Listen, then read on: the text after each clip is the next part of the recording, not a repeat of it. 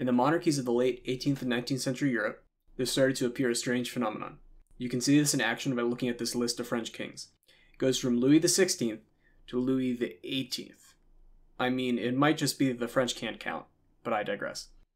You can see another example of this in the Bonaparte dynasty. There have only ever been two Bonaparte emperors, we'll get to that later, but they are Napoleon I and Napoleon III. Now you would think they would just go Louis I straight through Louis XVII, or Napoleon I to Napoleon II, and be done with it. I mean, that is the way it's normally done. Heirs do not normally get a number until they have ruled. But due to both sides wanting to maintain legitimacy and downplaying the reigns of the other house being the Bourbon and Bonaparte families, both families recognized monarchs who never really ruled. The son of Louis XVI, who died in a Parisian prison at the age of 10, he was dubbed Louis XVII by Bourbon supporters after they retook the throne in 1814.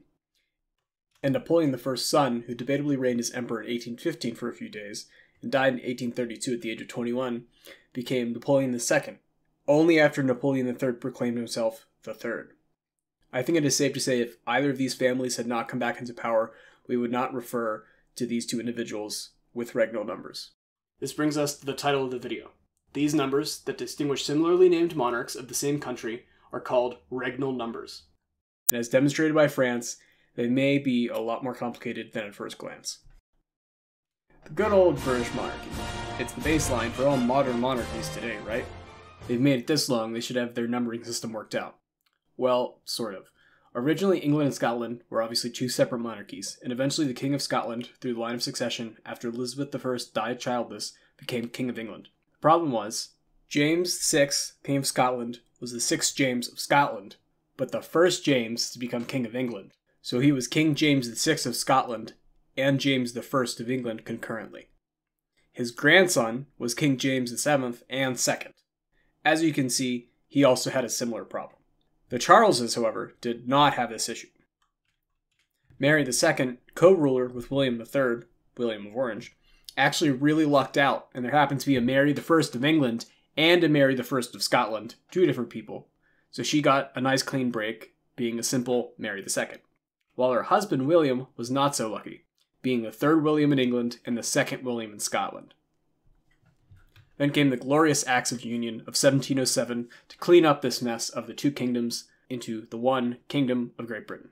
Surely they fixed the problem in a piece of legislation designed to unite the two crowns. Spoiler, they did not address the problem. This double regnal number system actually was not a problem for 123 years after the Acts of Union, since the subsequent Queen Anne and 4 King Georges were the respective firsts in both countries. When William IV became King of England, they simply ignored the problem. He was simply William IV, King of Great Britain. As one can imagine, this pissed off some Scots. They may take our lives, but they'll never take our freedom! This controversy continued up through both modern Edward VII and Edward VIII, who the Scottish posit should also be considered the first and second, and even up to the modern day Queen Elizabeth II herself, as Queen Elizabeth I was not Queen of Scotland. This actually has a very real impact. The Queen's royal cipher, this thing, appears on everything in England. Note the 2. However, take a look at the Scottish equivalent. There's no the second. When Queen Elizabeth ascended to the throne, many post boxes and other things with the royal cipher were vandalized and blown up in Scotland. Since then, the 2, or the second, and even the ER does not appear in Scotland. What does this mean going forward for the British monarchy? Well, luckily Charles won't actually have this problem. Charles being the 3rd Charles in both countries. But Prince William certainly will have this issue, being the 5th William of England, but the 4th William of Scotland. Now, interestingly enough, Winston Churchill actually came up with a very clever way to solve this issue. He suggests taking the highest regnal number between the English and Scottish lines. Notice he didn't say crowns, since they are both now a singular crown. It is more recognition that both once were 2 crowns that came together to form one Great Britain. So an example would be Prince William would be the 5th, as the 5th is obviously higher than the 4th. But the nice thing is this rule also works retroactively back to the Act of Union in 1707. Since all the monarchies with differing regnal numbers, the English one was higher, which is the one they used anyway. William IV, Edward VII, Edward VIII, and Elizabeth II. This rule is by no means official, and Churchill even said the monarchy shouldn't bind itself to this rule. I have a permit. This just says I can do what I want. The Duke of Cambridge is really the only current heir to have to consider this a problem, as his son Prince George will simply be George VII. Some other notable regnal number confusion happens to be in Germany, or really, Prussia.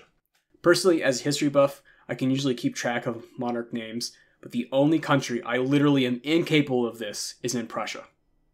Instead of just naming their heirs Frederick or William, and then numbering them accordingly, they also threw in Frederick William. And it doesn't work like, oh yes, he is both a Frederick and a William, so he gets to be Frederick II and William I. Thank God they didn't do that. It works as its own separate name, independent from the Fredericks and the Williams.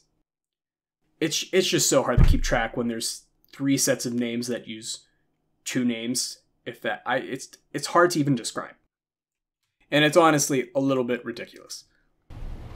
Why are you the way that you are?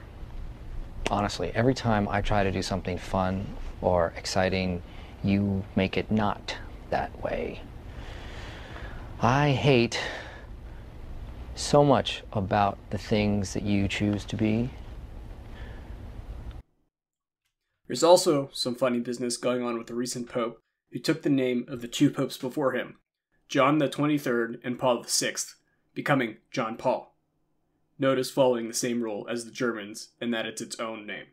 But oddly enough, he was the first pope to use the first while he was still alive. Albeit only for 33 days, because he ended up being the shortest lasting pope ever. One last thing worth mentioning is in the United States, obviously we have a presidential system, and we don't assign a regnal number to our presidents. But what happens when 2 presidents have the exact same name? A matching last name is actually not that rare, but also not that big of a problem because it is just easy to distinguish them using their first names, i.e. Theodore Roosevelt and Franklin Delano Roosevelt. But we have 2 cases where the 2 sets of presidents have the exact first name and last name, father and son in both cases, the John Adamses and the George Bushes. Now, I don't think this is on purpose or a set rule at all, but it's worth noting that in both cases, everyone went by using their middle name to distinguish between father and son. John Adams versus John Quincy Adams, and George Bush and George W. Bush. And it's worth noting, if Donald Trump Jr. ever became president, this would mess up this informal rule as he shares the same middle name, John, as his father. Clearly, regnal numbers are not so straightforward as they would first seem. Sources will be down below as always.